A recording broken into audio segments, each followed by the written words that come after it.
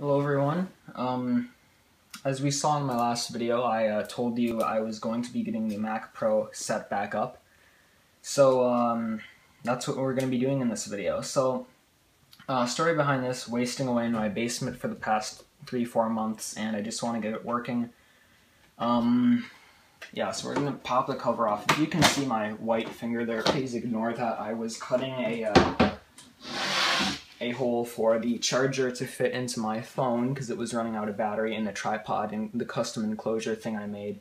I had to make a new one, and I was holding it like this, putting the knife. Stupid me, scored right across my finger, and that's just kind of, yeah.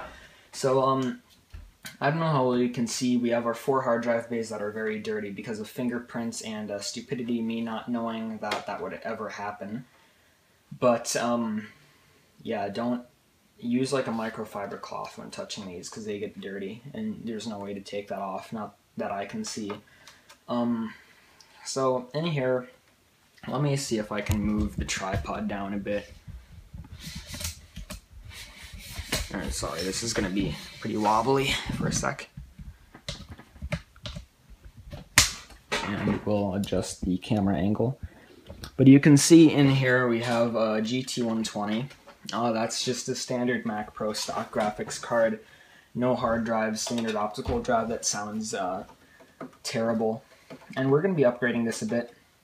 So we're going to be putting in ATI Radeon HD 5770. I don't know if you guys can, excuse me, see that down here.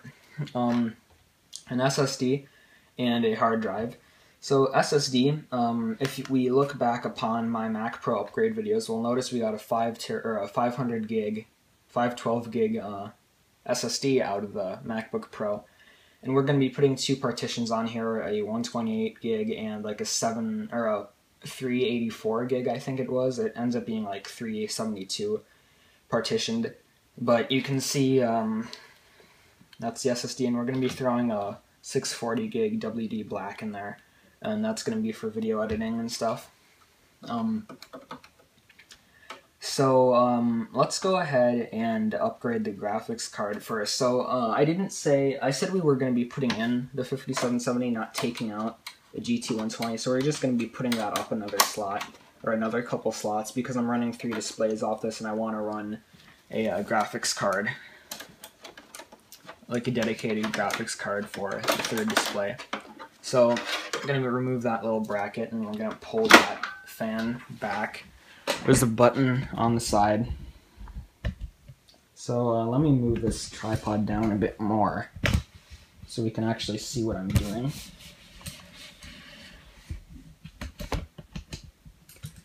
And I'll adjust the angle as well so we can see in there. And this tripod's broken. This is so trippy right now, I'm sure, but yeah, I just have to reach the tripod around the charger for my phone. That caused me to get a painful injury, but we can see GT120 in there. Lighting is kind of bad, but if we pull that out, there's the card. And where's my mag light? Not that you guys would know. Let me see if I can find that somewhere. I had it literally 5 minutes ago.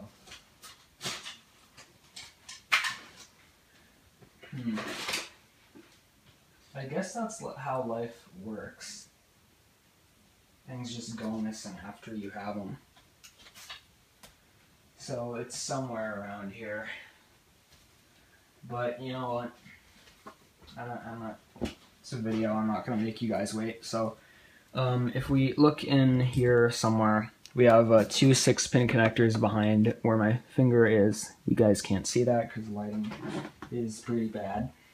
So we're going to take this cable. This is a 6-pin PCIe power, and slot that into the first. Sorry, my head's probably in the way.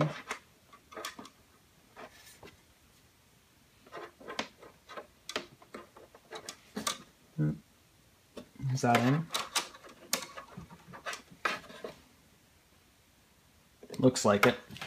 So now that that power cable is in, we will take, if we look on the 5770, we can see a 6-pin in there. Actually, we'll remove this slot cover as well. And as we're sliding the graphics card in, we'll plug that in. And then just slot that in. So we have our 5770 installed. And now in slot 4, this one, we will be installing our GT 120 again.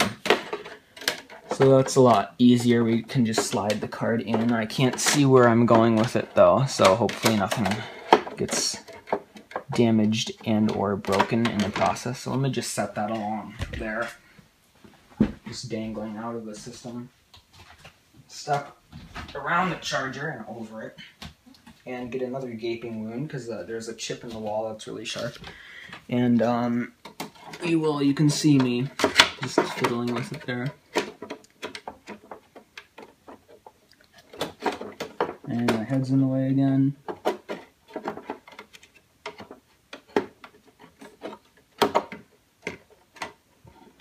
And this is going to be a real bear to get in, so why don't I just step around again. I love how I said it would be easier, and then it takes like twice as long already.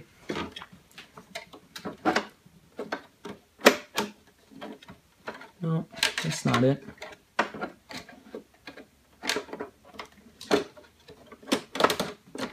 There we go. Now that that's in, we can take the fan, move it back to lock the cards in place, and screw the cover back on. So put that down there, slide that upside down, as I no doubt mark the heck out of the inside of the Mac Pro even more than it is. And screw those little thumb screws that are really pesky to get once the GT 120 is installed, because it's slightly larger than the slot. Come on. Just have to get it to catch a bit of thread there. No. There we go. Got it. So we just screw that in.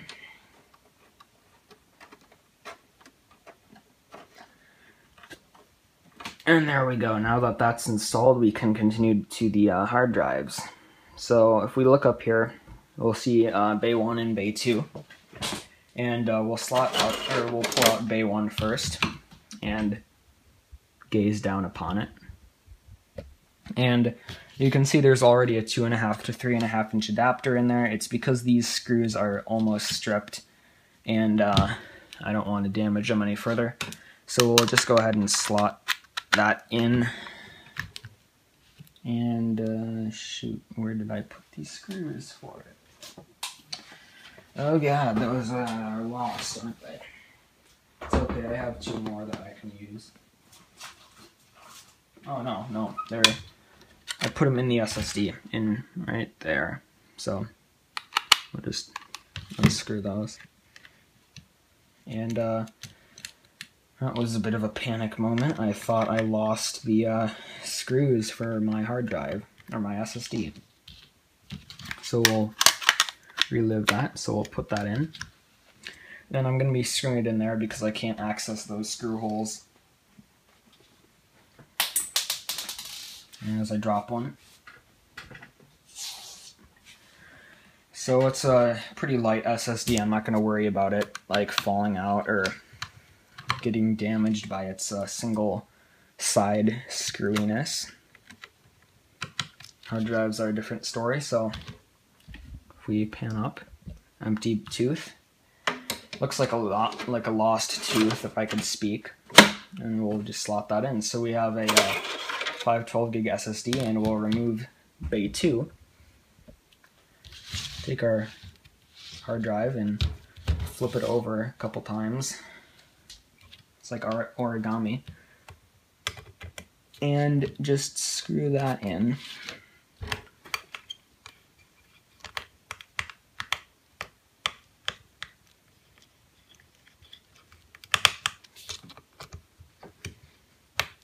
Mac Pro hard drive base screws are pretty easy to strip, just a warning in case you're looking into getting one.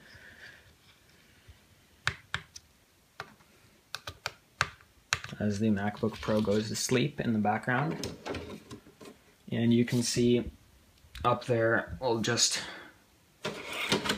push that in and go over here, push down the upper, and the drives are locked in.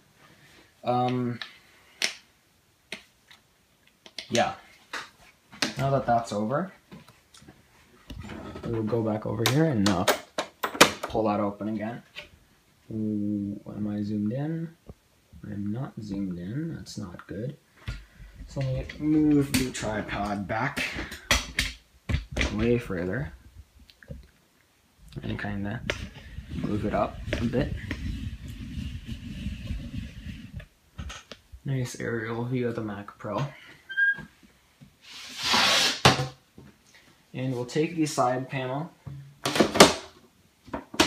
pop that back on, and close her up. So that's it for this video. Next video we'll be installing OS 10.10 on the Mac Pro. And yes, I know OS 10 El Capitan is out, but I don't have an El Capitan installer, so I will upgrade to El Capitan once Yosemite is installed. So thanks for watching. Look forward to the next video, and I will see you in that video. We will be, like I said, installing 10.10 on the Mac Pro. And my G5 looks really dented from this angle, and I'm scared now because I dropped a Mac Pro on it. So yeah, I'll see you in the next video, Yosemite installation.